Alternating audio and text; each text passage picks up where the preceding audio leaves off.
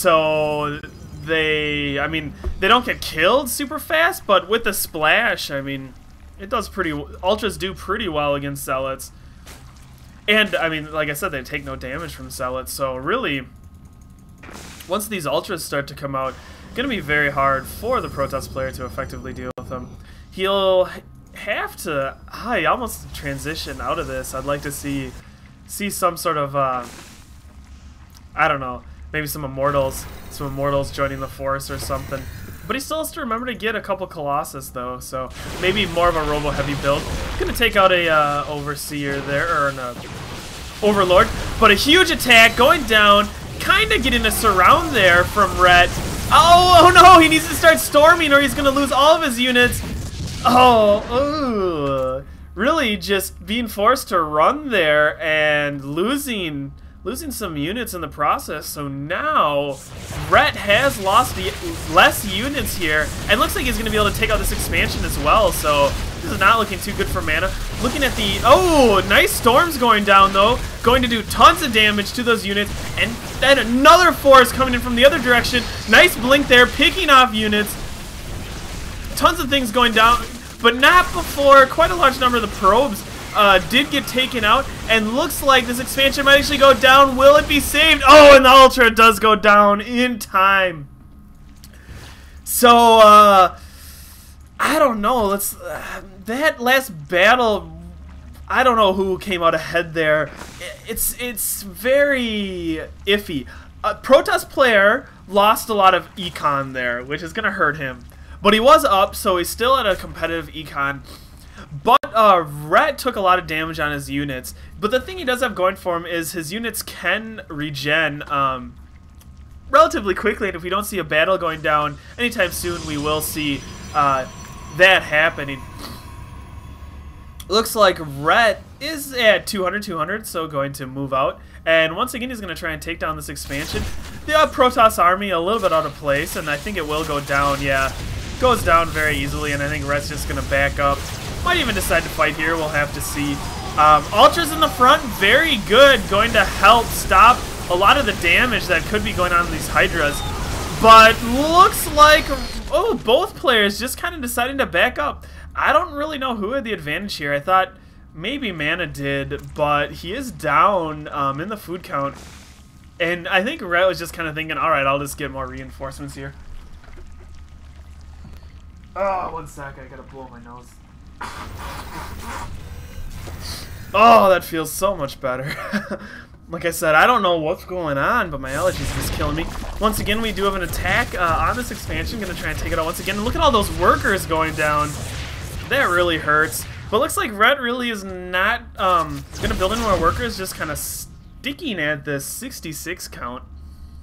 And that's not a terrible number. He could get a little more, I think, but he doesn't want to go too much higher. Usually, you want to sit at like 70 to 80 workers, I would think.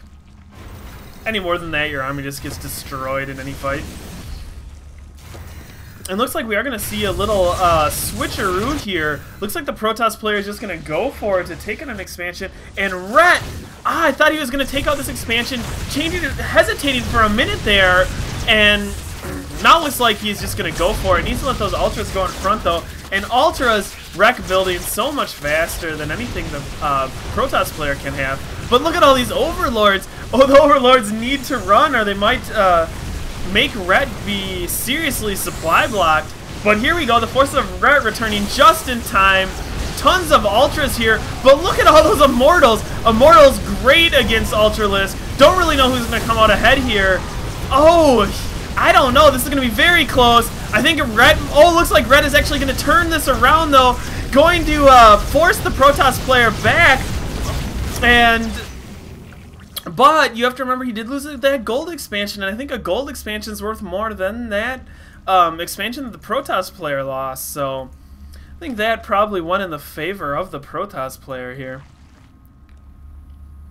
Protoss player trying to grab the gold as well. And still, what does the unit composition look like? Both players really low on army here. Protoss player quite a bit lower, actually. And Protoss player lost a ton of workers in that fight, down to 40 workers. Ret up a little bit higher, up at a 48.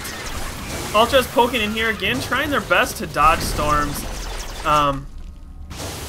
Just kind of continuing to try and chase down these forces. Another immortal here, and the storms, like I said, they're just not that effective. Morphing a couple of Archons though, and I really like this. I think Archons will be very good in any upcoming battle. They do bonus damage to biological, so very strong against any Zerg unit, and they do splash. So any sort of lings that Ret augments his force with will get taken out very quickly by these Archons.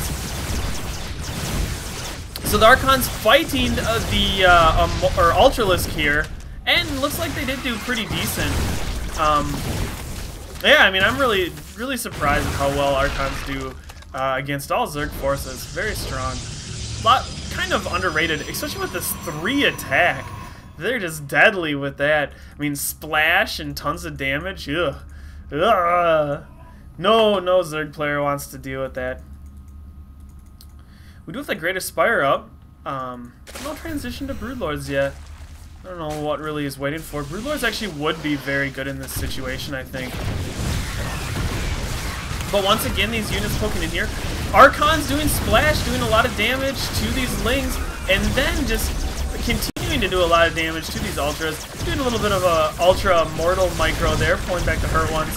But looks like it's not going to matter. I think, yeah, the Protoss player does take out that last ultra and does manage to hold his base. But Red continuing to stream in reinforcements here, and Mana just kind of struggling. Oh, losing more workers. This is not a good position for him to be in. He cannot lose these workers because every worker he loses just allows Red to continue the pressure that much more. And that's one thing about Zerg that is so good, is they can just transition from building workers to building units so well that if they kind of gain an advantage, they can just continue to push the other player with units and hold that advantage.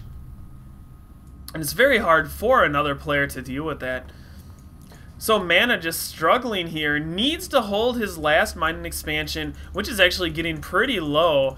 And if he doesn't take a third, or a third expansion, 4th base very soon, he's going to find himself in a lot of trouble. Well, he is in a lot of trouble right now. Looking at the army count, 116 to 59. So even though he has a pretty strong army here, going to be very hard to fight an army twice its size. I mean, these Hydras will melt pretty well to these storms, but I mean, this is just a lot of Hydras here. It almost won't matter, I don't think. Especially if they fight on the creep. If they fight on the creep, Hydras move fast enough to actually kind of dodge storms, and that will really, really help Ret here.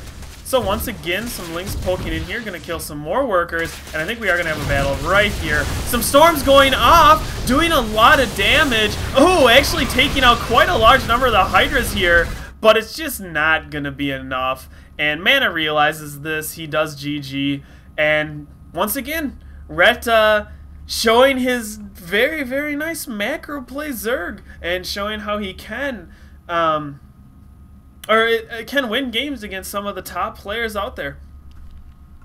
So I hope you guys did enjoy the Ret series.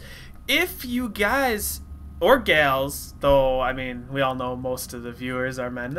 I actually looked at the metrics the other day, it's like 5% of my viewers are women. So guys and gals, which is actually a surprising number. Man, I just keep going off on these tangents. But guys or gals, or everybody, whatever, if you have any player you want to see, let me know, and I will find replays from them and cast them next. So like I said, I'm not really sure who I want to cast next, or what games I want to see. So let me know if you guys have any suggestions, and I'll cast them. So with that, hope everybody enjoyed, and see y'all later.